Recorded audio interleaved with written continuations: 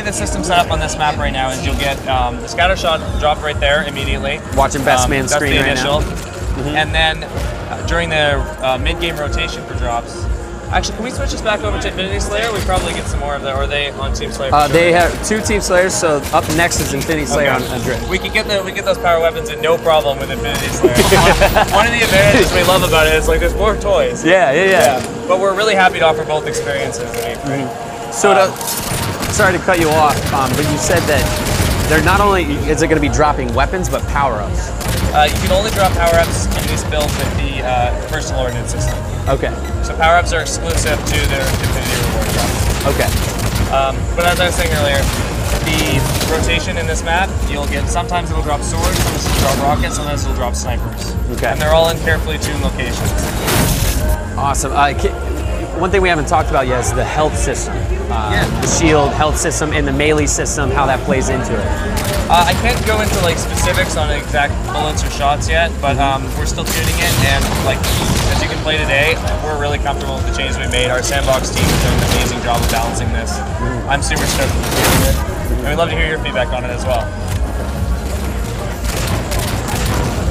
I can't wait to play. More. Yeah, like you guys are staring. You're like, I know we're just talking about it. Half the time I'm putting the mic up to you and I'm just staring. I'm just watching because I'm enjoying it, and it's really so interesting to see all just different things. Like I don't think a lot of these guys are testing out as much as we could be because I see so much VR action, but I'm not seeing like I'll see the occasional carbine or occasional DMR.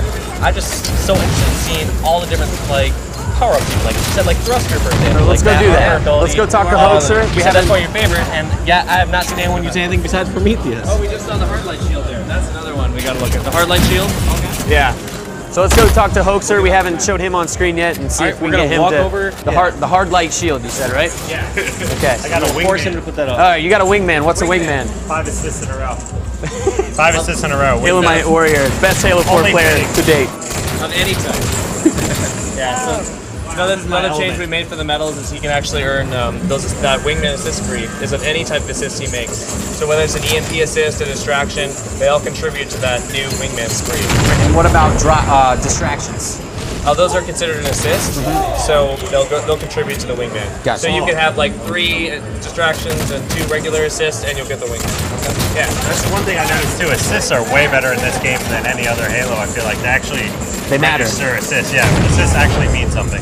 I was explaining to him it's so important that it's nice that they can show what you're doing for the team. It used to always just be looking at like stats, kills, death. And obviously assists play some part in that, but now it's like you're actually getting those points up, and you can get higher points than someone with more kills. Right. I mean, now that you're a main slayer in Halo 4, I know this doesn't apply to you as much. I know, but you know what? It's still fun. I like points. I've always liked points, and it's more points to get. So, all right, looking at Hoaxer's screen now. Hoaxer, we're looking to take a look at some of the other loadouts, and you said the shield. We want to check out the shield loadout. What's it called? The Hardlight Shield. The Hardlight Shield. Yeah. So if you want to set that up. One thing I want to point out is Hoaxer might be one of the worst people to watch from behind. His hair takes up half the screen, so we're all going to have to cram in here somewhere. It's the one with the Hardlight Shield. He's got it there, Hardlight Shield. Yeah, yeah, there you go. Okay. I'll get that one into my dog. So next time he dies, he's going to load this up and give us a little preview of it. What is this bad boy? Yeah, what is this Hardlight Shield?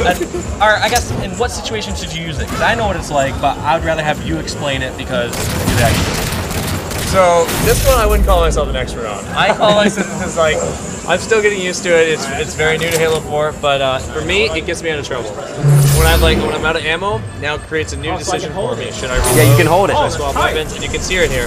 Or do I pull up the shield and try to save myself? There is a big counter to it, which is the grenade.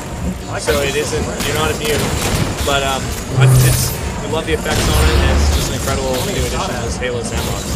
Agreed. I mean, I think a lot of people, well, not a lot of people, but there were some people before that complained about armor lock, and this seems like a very good medium because not only do you have that aspect of the game where you can defend yourself, get distractions, get assists by doing that style and being out in the open, but you're also not completely invulnerable. And I really like this balance that you have so far. Not that there's anything wrong with armor lock before. Political correct bullshit. I like the way you put that. I love it. Hardlight Shield is great. How much damage can it take? I can't really quote on the exact specifics, but if you'll watch it, it can take a beating, definitely. But you know, the real trick to getting around it is to throw that, see if you can get a grenade right underneath his feet. So you know, you're not immune. What if Can you melee people when you have it in your hand? if you crouch with it? Can you block grenades coming under as well? You know what? I'm not sure. You're thinking new sandbox combinations we haven't even tried yet. So let's find out. Switching to Elamite's screen with the rockets. Oh, Shazam! I'm excited to see these rockets now because I mean every single person we've seen with it so far has been dying. He's got rockets with Promethean vision. He is unstoppable. He's the best Halo 4 player in the world right now. He awesome to cannot watch. be stopped. Running like it's no big deal. Ignores the frag grenades. He doesn't need them. Oh, come right up, sir! A little pre-fire. Oh, nailed him! Uh-oh, can he get this?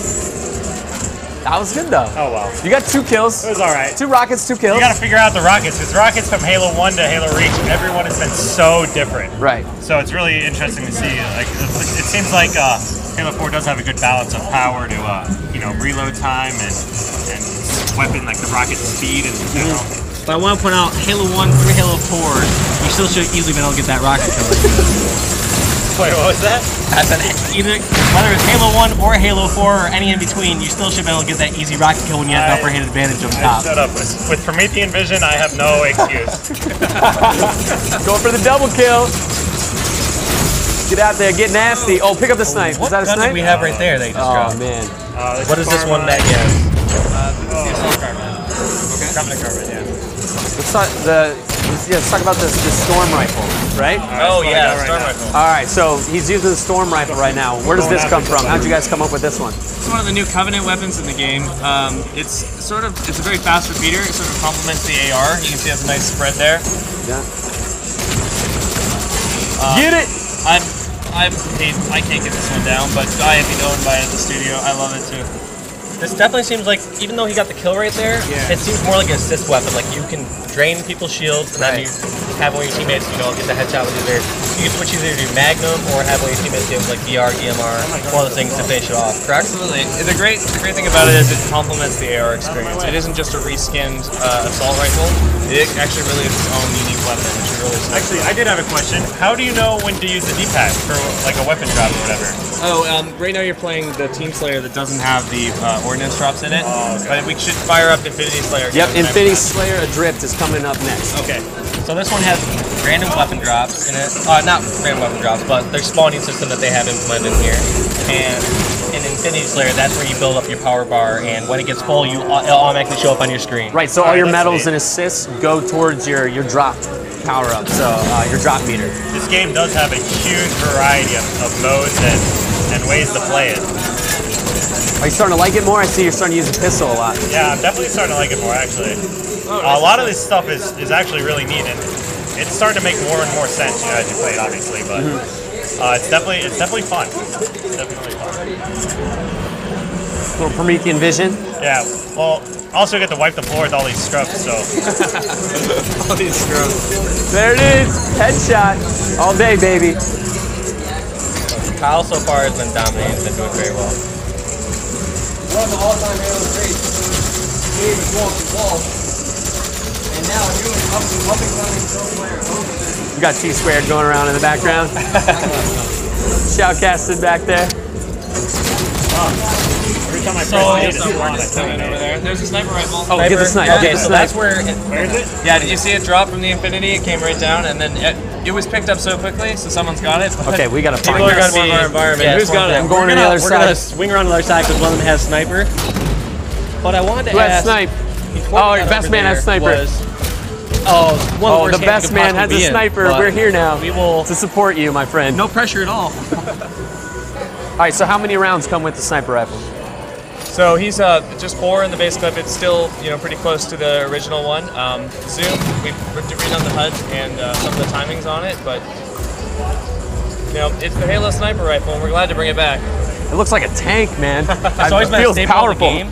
I'm interested, like, obviously we can see as far as the tactical loadout, he does not have awareness on, because if he had that on while he zoomed in, he can still have his radar, correct? That's right. Yeah, if he point. had that mod on, he would have seen that. I can't believe how fast you've learned this stuff. It comes together so quickly. Do you realize who I am? He's a national champion.